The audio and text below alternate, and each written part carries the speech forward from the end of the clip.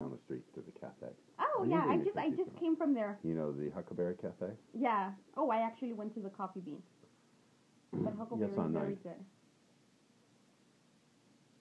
Do you have people pass out and scream and cry? No. Well, the other doctor, she usually has little kids, so we usually hear the little kids crying. But no adults have cried. I have a friend who's, okay, this is getting boring, so I'm just going to turn this off. She's really cute, the phlebotomist, but I'm not going to flirt with her. So what's a nice lady like you pulling blood like mine?